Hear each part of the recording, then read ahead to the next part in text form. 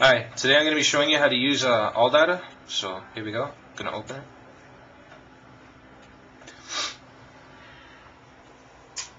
So you'll come to a tip of the day. You don't have to read it once it opens, but it is there if you want to. So I'm going to close it for now.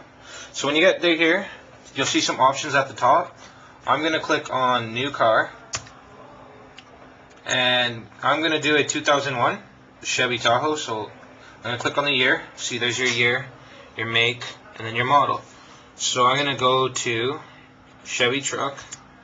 And there's all your models right there. I'm obviously going to do the Tahoe. And then if you notice at the bottom, there are different engine types depending on which model of the Tahoe you have. I personally have the 5.3. Okay, so now you're back here, but this time your car's loaded. Now let's say you wanted to do an oil change and you don't know. You'll click on Diagnosis and Repair.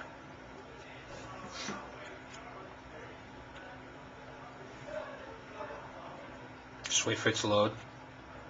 Okay, so now there's your system information. You got a list of options, and then you also have some tabs on the left hand side. If you think that your problem that you have, if you've heard about it, maybe from other people that have the same car as you, it might be a common problem.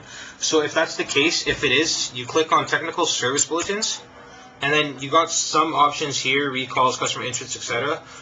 If there has been some recalls that Chevy has done, or whatever model of car that you have, there have been some recalls on the car that I chose. As you can see, there's a list, front wheel, speed sensor, corrosion, etc.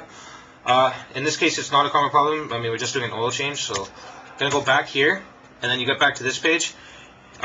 If you're going to find what kind of oil you need and how much, you go to Specifications, and then for the type of fluid that you're going to need, you click on Fluid Type. There's a list that shows up. Click on Fluid Type, and we're obviously going to go to Engine Oil. And then there you go. There, it shows up right there, the recommended oil viscosity, 5W30, etc. There's even images that show a diagram. But yeah, so go back, and if you want to know how much oil you do have to put in, you'll go back to the vehicle specifications. You'll go capacity, engine oil of course, and there you go. Capacity with a filter change comes up to 6 quarts. Note, recheck oil level after filling. So if there is a note underneath, make sure that you do read it. So now we're going to go back home.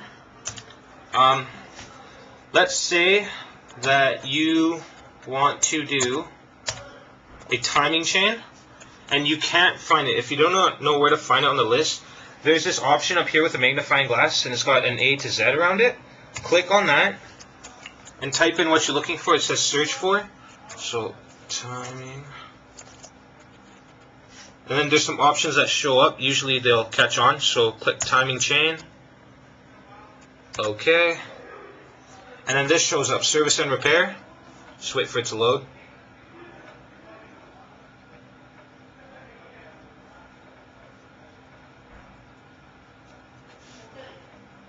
Oh. And then there you go. There is the procedure right there. The service and all the repair and all that. And there's even diagrams that show up on the side. So if you notice not turn the crankshaft, we'll click on that. And then it'll even come with more specifications. So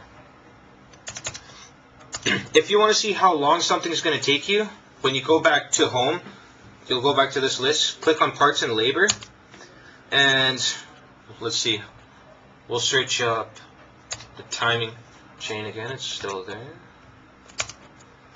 And then there you go. It'll even give you parts, and it'll show you the price and everything in this case.